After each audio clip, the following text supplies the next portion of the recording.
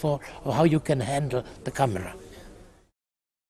What is the relationship between text and images? May I give you first a historical Yes, trend, especially. and then a phenomenological interpretation. I believe that writing arose from the destruction of images. I imagine, it's not that I imagine it, there are tablets in the Museum of Man in London which show exactly what I mean. You have an image. The image shows a situation, but the image has become opaque to the situation because it covers up what it shows. In German you can say it better than in English.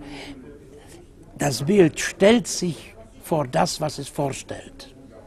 Alright, so the image becomes a screen which hides what it means.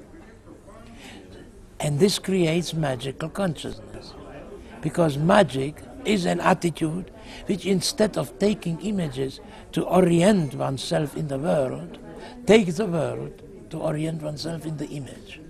I think this is a good definition of magic. You can put your hand into the surface of the image and pick out one image element after the other, and then align those elements on a, so to speak, on a thread. Now we would now call these elements pixels, but before that they were called pictograms. You took the elements out of the image, you put them in a line, and that was called pictographic writing. Now what did it mean? That in its origin, texts explain, count, recount, criticize images, and their purpose is to destroy images. So the original relationship between text and image is this. Texts advance against images in order to explain them away. And you can see that not only in the Jewish prophets, who are so violently opposed to images and in favor of writing, and you can see it even in the pre-Socratic and even in Plato. Even Plato, if you read him carefully, you can see that he understands writing as an attack against the image. So one would suppose that as texts go on, the images would disappear. Texts would take out the contents of images and unroll them into lines. Of course, it's an impossible undertaking, because as the image is a surface and it has an infinite number of lines, you can continue to draw out lines of a surface you will never terminate, because there is an infinite number of lines. But still, the tendency would be that texts explain images to explain them away. But there is a dialectics in this. As the texts explain the images turn around and they begin to illustrate the texts. They infiltrate the texts, and they, as if secondarily, they vampirize on the text. You can see that, for instance, in medieval manuscripts with the initial letters, where the images infiltrate the text in order to illustrate it and render it imaginable. Now, this sounds to be a very superficial description, but it is not. What I am saying here is that texts, which are the articulation of historical consciousness, aim at destroying magic, but as they do it, magic infiltrates historical thinking, and historical thinking becomes itself magical. And you can see it, for instance, in the 2nd and 3rd century, where the adoration of texts, textolatry, substitutes itself for idolatry, and the moment the textolatry begins, images infiltrate themselves. When you see the iconoclastic movement, it is the opposite of a textoclastic movement, if I may say so. And the same is in the 19th and 20th century, because if you compare fascism and communism, what is the fundamental difference from a point of view of code? Marxism is a textolatric vision of the world which tries to eliminate images, and fascism is a idolatrous thing which wants to invent text, and in the end they two meet and you cannot even distinguish them because the texts have invaded the images and the images have invented the text. Yet, if you say that Hitler would not have been possible if there had been television, I'm not so sure whether it is true, because Nazism would have probably been capable of devouring the texts, the images, as it devoured the images in radio. It is true, Nazism is a thing of the radio. Can I ask you to speak about the relationship, the differences or similarities of the different type of technical images? Thank you for that question. I will start from a structural point of view. If I distinguish the chemical and the electronic images, it's a question of the fineness of grain. Now, this looks rather superficial. You might say a photograph and a film, which are chemical images, are crude definitions, and an electronic image like a video image or a computer image are fine definitions. But this is a very far-reaching difference. May I go a little bit into philosophy again? When mathematical calculating thinking became conscious, the idea was to calculate the universe.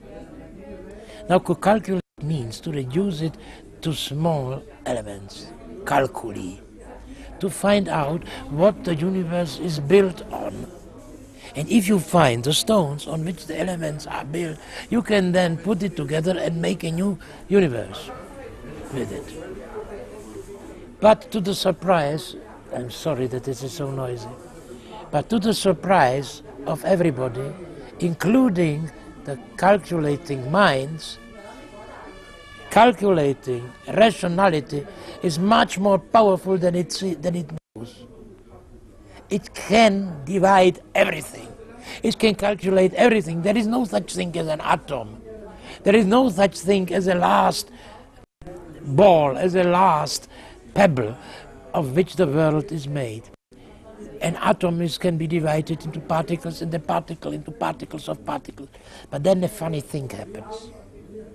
You get to the point where you no longer know whether what you are doing is really a particle of the world, or is it your own mind?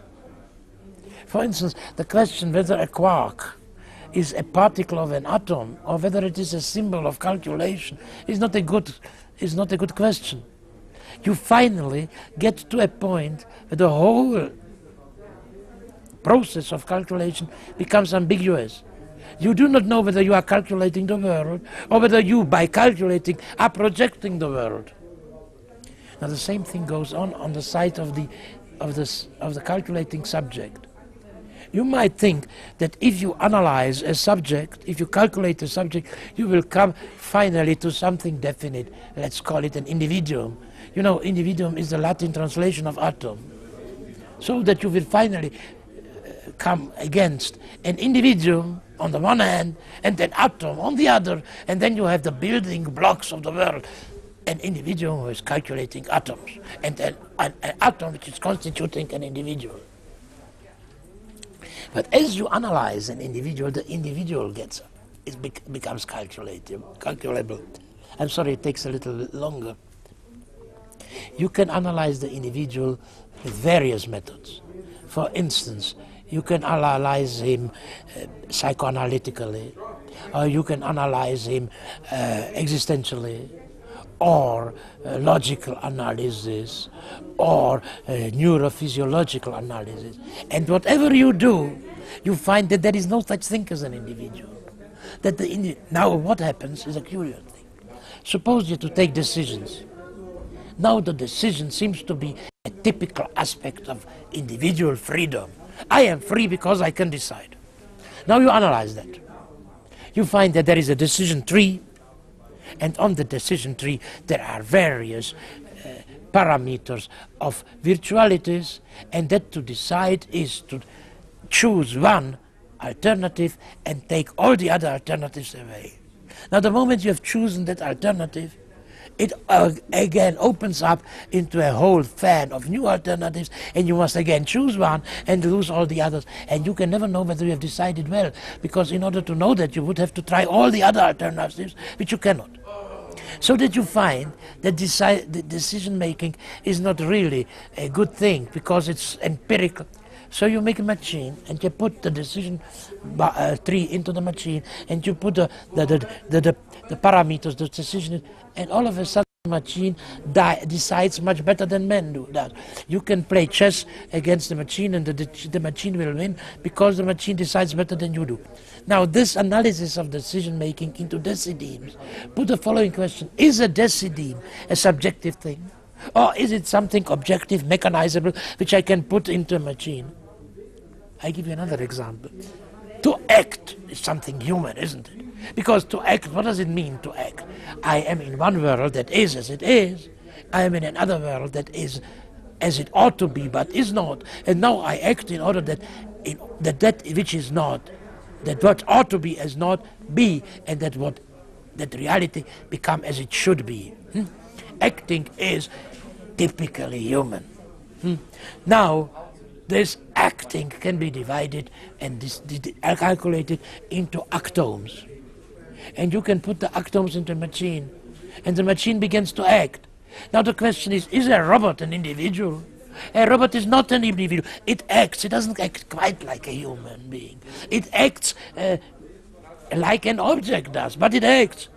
And again, the same thing that happened on the side of the atom happens on the side of the individual.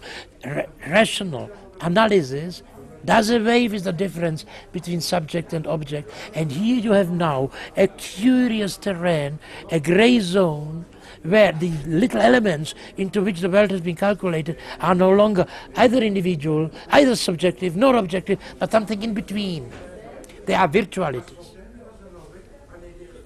Now with these virtualities, which are neither objective nor subjective, you can create subjects and objects. You can project virtual worlds, virtual spaces, and with those spaces you can project virtual individuals, virtual subjects. It is a question of the fineness of calculation.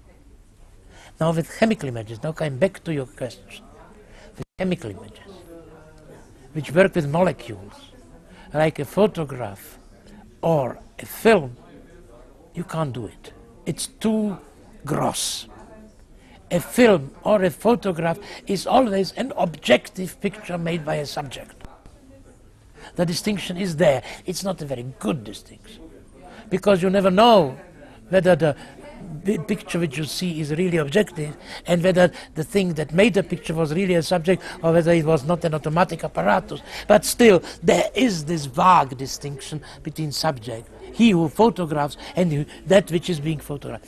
But with electronic images, where the elements are very fine, and where the definition is very exact, this distinction has no longer any sense. And we are beginning to discover this. If you project with these images a virtual space, then you exist virtually within the space. I don't want to give you examples of those gloves when you go into and you understand it. But again, I go back to the war, the Gulf War. I saw a picture in television which was to me a revelation. There was a helicopter, maybe you saw it. And the helicopter had just bombed the Iraqi lines. And it came back and landed.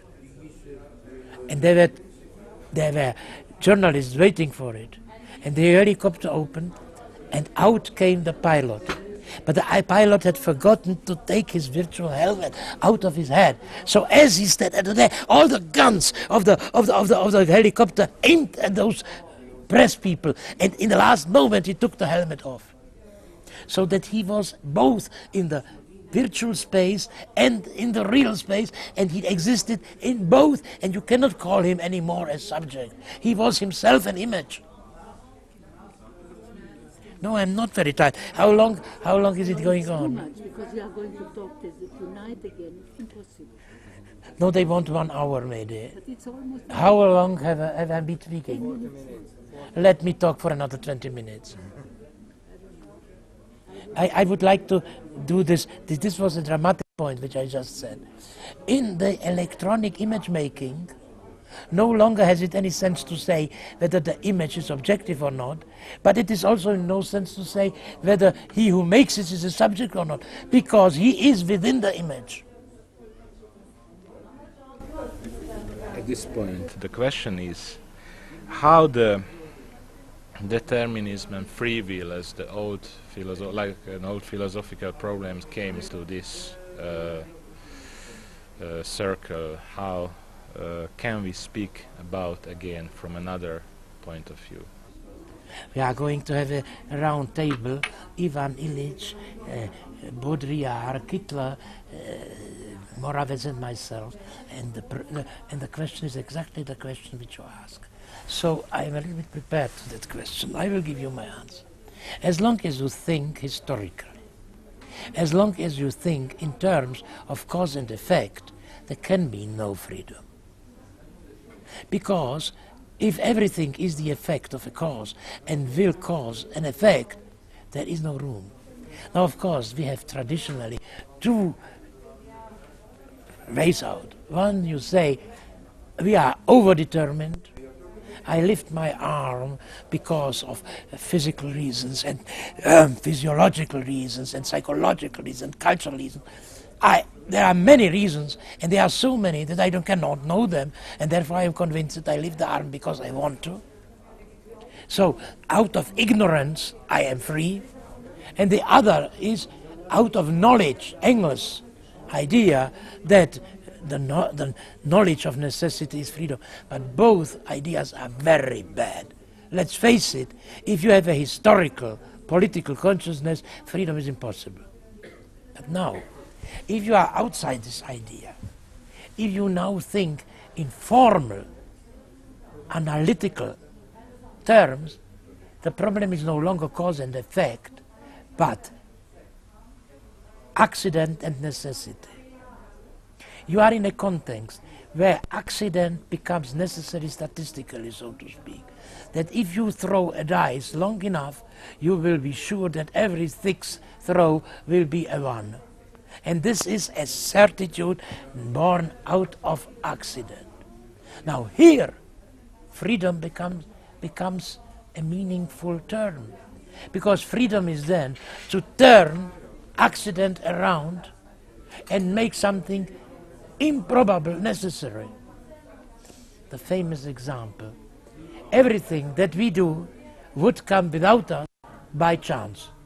1 million chimpanzees which write 1 million years on 1 million typewriters will of necessity write by chance the Divine Comedy. Now what did Dante do? He turned the accident around and he made something which was very improbable necessary. And this is freedom. And this new idea of freedom as turning around of chance, of accident, this is in the technical images. But that would lead too far. I'm writing a book, and this may be the second part, which I call Menschwerdung, humanization, and which goes from the following hypotheses. As far as I know, we are the only animals who build themselves, who create themselves.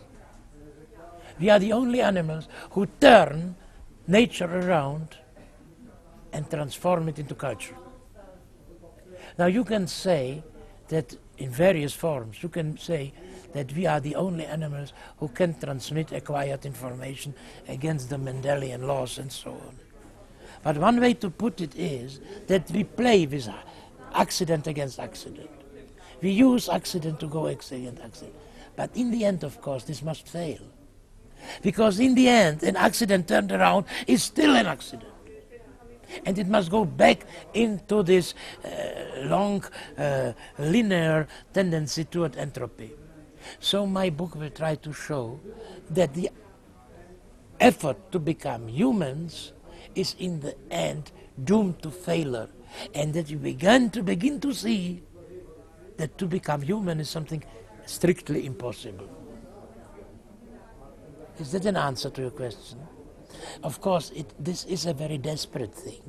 It was born of my experience with political experience with Nazism and Stalinism, and with my philosophical experience with positivistic analysis and structural analysis. But still, I believe that it is in some sort a religious book. Because if you say that man is an animal that builds himself and that he is doomed to failure, you somehow step out of the whole experiment into transcendence. It's a curious sort of irreligious religiosity, but it's still religious. I think that would be a good